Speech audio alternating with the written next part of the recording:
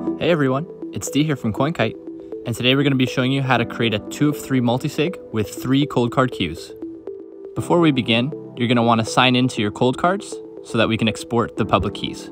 With your first cold card, insert the microSD and go down to the settings menu. Select Multisig Wallets, then select Export XPub. Hit the enter button, hit it again, and press 1 to save it to the SD card.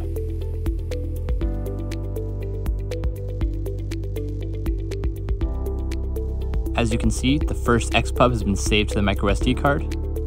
Now we're going to take the microSD card out of the COLDCARD Q and insert it into the second COLDCARD Q and repeat that process again.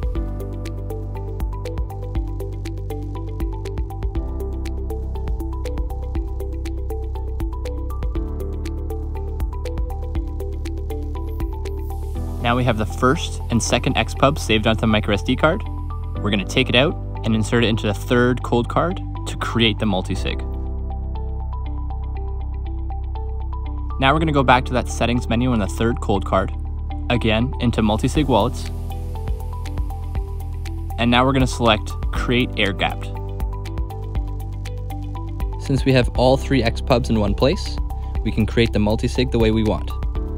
You can do a 2 of 3, 3 of 5, 1 of 2, whatever you want. You can press 7 or 9 to change that.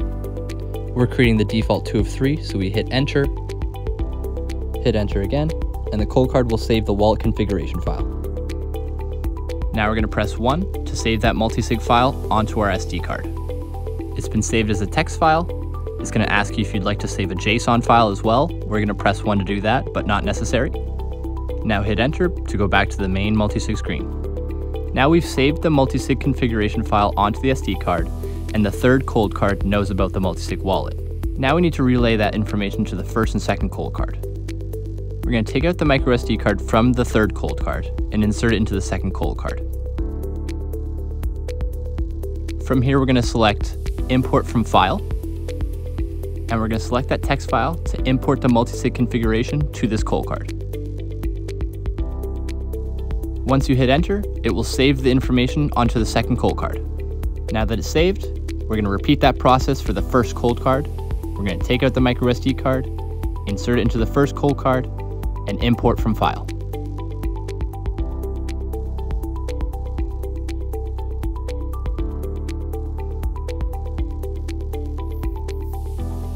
Now that we've successfully imported the multisig configuration into all 3 cold cards, now it's time to set up our companion app like Sparrow Wallet. We're now going to take our microSD card and insert it into our desktop computer. A quick note before we continue.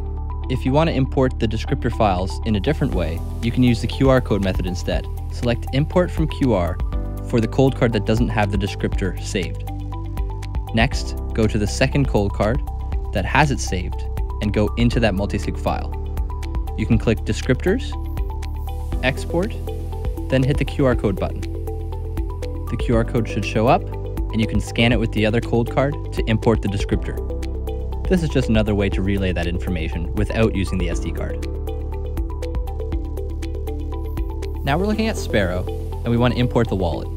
Select Import Wallet, find the cold card multisig option, and select Import File.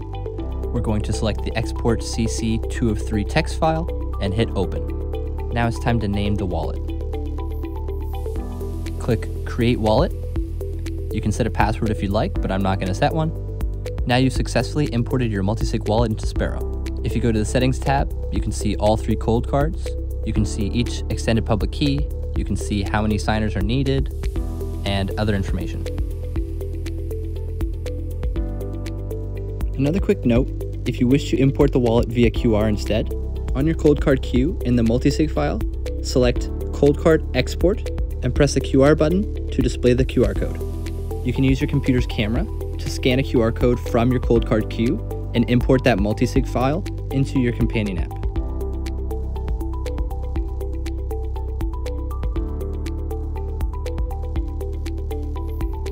Now that our wallet is funded with some sats, let's send some Bitcoin to ourselves. We're going to copy this address and go to the Send tab. Now we paste the address, create a label, Select the amount we want to send, setting our fee rate, and selecting Create Transaction. Hit Finalize Transaction, and now we're saving that unsigned transaction onto our SD card for our COLDCARDs to sign. If you prefer the QR code method, you can go to Show QR, and you can scan that QR code using your COLDCARD Q. Make sure you click Show BBQR at the bottom. Now that I've signed this transaction with 2 of my COLDCARDs, I'm going to import the signatures using the Scan QR code method in the bottom right. Here's the first signature being imported, and here's the second. If I'd like, I can broadcast this transaction, but now we're going to show you the SD card method. We're now going to plug the micro SD card into our first COLDCARD to get the first signature. We click Ready to Sign, and then we'll click Enter to sign the transaction. The transaction is signed, and there's a new PSBT saved to the micro SD card for us to unplug and insert into the next COLDCARD. Time to repeat the process, but we're going to select the updated PSBT to sign for the second signature. Now the transaction has been signed by both signatures, and we're ready to import it back into our companion app. From here, we're going to select Load Transaction. Click the Multisig part2.psbt file and hit Open. Both of the signatures are uploaded, and now we're ready to broadcast.